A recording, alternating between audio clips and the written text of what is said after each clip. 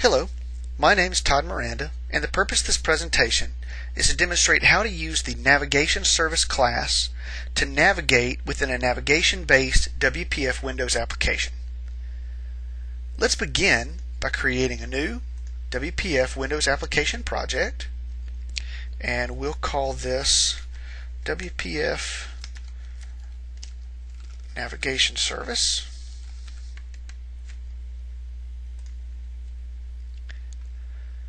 And the first thing we're going to do, since we want to build a navigation-based application, is we're actually going to get rid of the window class, and we're going to add a page. And we'll just leave it default page 1. Now a little bit of plumbing that we have to do. Let's go ahead and just remove the window class from our project. And let's go into our application and tell it to use page 1 as our starting page. Now, to be most correct, we should probably create a navigation window and have our page be hosted within our navigation window. But if you don't create a navigation window explicitly, WPF will create one for you if you're referencing a page class. So we're going to go ahead and utilize that. Since we don't need to respond to any of the lifecycle events of a navigation window, for purpose of this presentation, we'll just use a page class and let WPF create the navigation window for us.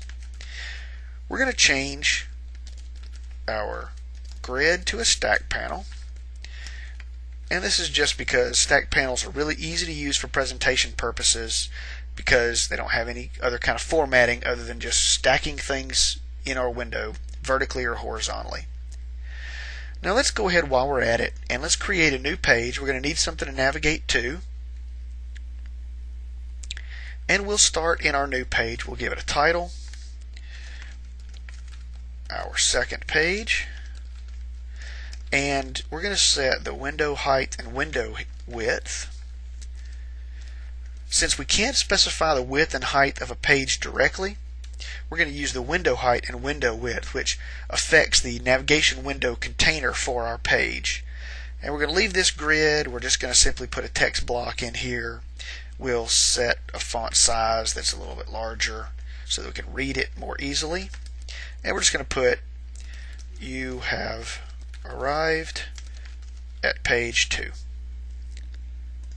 And that's all we're going to do for page 2. We're not going to use it for any navigation. We'll use our page 1 for navigation. Let's do the same thing here. Let's set a title and set our window height and window width. Normally we'd put a button in here to use for our presentations, but let's do something a little bit fun. Let's create a border, and we'll set the border brush to some color. Let's use blue. We'll set border thickness to, we'll say 3. Let's set a width and height on this of 100 pixels so that we effectively have a square area. And let's set a background to a little bit lighter blue color, maybe an aquamarine. And we're going to use this for our navigation, so let's respond to the mouse down event of our border, and we'll just simply call this mouse down. Alright, in our border we're going to have one element. We're going to have the text block, and it's going to be horizontally aligned to the center and vertically aligned to the center, and we're just going to put in here, go to page 2. Now let's go to our code behind for this page 1.class, and we're going to create a handler for our button mouse down. And we're just going to use the routed event args here because we're really not going to use any specific mouse down event arguments. We're not going to put anything in here yet. Let's just build our solution. Make sure we don't have any errors, and let's view it. Alright. Now, we said we were going to do something a little bit fun, so let's make our border a little bit odd shaped. And this really doesn't have anything to do with the navigation service. It just kind of makes things a little bit fun. So we're going to set the corner radius of our border to some pretty large values. Let's just say 80, I don't know, 35, 75, and maybe 16. We'll see what that does for us. Okay, so now that we have effectively a button that we're going to be able to use, let's see how we use the navigation service in our button mouse down event. There's a number of ways to use the navigation service class. The first of which is to call the static navigation service.get navigation service method. So let's take a look at that. We're going to say navigation service nav equals navigation service dot get navigation service, and we're going to pass the page that we want to get the navigation service for. In this case, we'll just do this. Now that we have the instance of our navigation service, we can call nav dot navigate method. And the navigate method has a number of overloads. We're going to look at two of the most commonly used overloads for that. The first of which is just simply a new page 2. So we pass an instance of the page that we want to navigate to. So let's run this. And there's our oddly shaped button that we created. And if we click on this, we'll navigate to our page 2. And there you see you have arrived at page 2.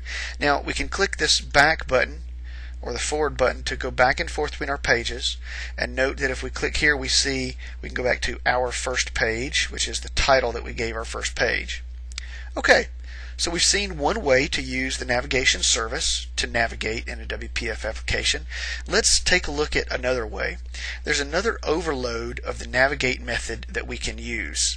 And this other overload is simply to do a new URI, and we'll specify here page 2. This time we have to specify the page2.xaml, the full file name, and we're going to tell it that this is a relative URI, so it's going to be relative to our current path, and we do that by specifying URI kind.relative. So this is the other overload to our navigate method. Let's take a look at how that works.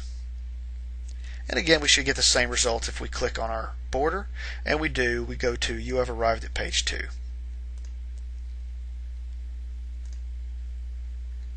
We don't have to use the navigation service.get navigation service if we want to get the navigation service for our current page.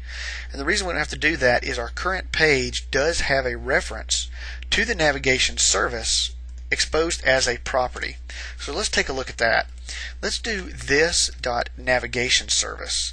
And if we reference it this way, then we can go directly to the navigate method, and we can specify, as we did before, our new, and we'll do new page 2. We'll use that particular overload, and that means that we can get rid of this navigation service get navigation service,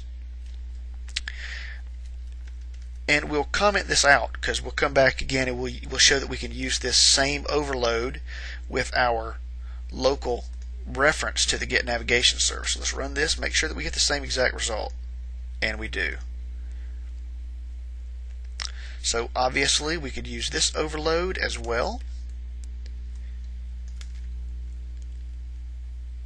and run that, and we'll get the same result. So you see that there's a number of different ways to approach using the navigation service. There's one additional way that we can access the navigation service to be able to navigate to another page, and that's through some properties on the actual navigation service itself. So let's take a look at that. This.navigation service.content. If we set the content property to a new page 2 instance, this is effectively the same, setting the content property is effectively the same as the overload for navigate that takes a new instance of the page 2 method. Let's take a look at that. And sure enough, we should get the same result, and we do. So we can also set a property that's the equivalent of this overload, and we're going to copy this right out of here. And instead of setting the content, we're going to do navigation service dot source. This time we'll set the source, and the source takes a URI, very similar to this overload for the navigate method. Let's put our semicolon there and run this. And again, same result. Now, there's no real reason why you would use the property syntax to do this as opposed to using the navigate method. Matter of fact, if you're reading the code for readability's sake and just because of kind of the standard way we're used to doing things, using the navigate method is probably a little bit more intuitive. So there's nothing wrong with using these properties, but the navigate method is probably a little more intuitive, and if you come back and for readability's sake looking through the code, it would probably make a little more sense to use that. But they function exactly the same, do the exact same thing. So as you can see, there's a number of ways to use the navigation service to navigate in a navigation-based WPF application.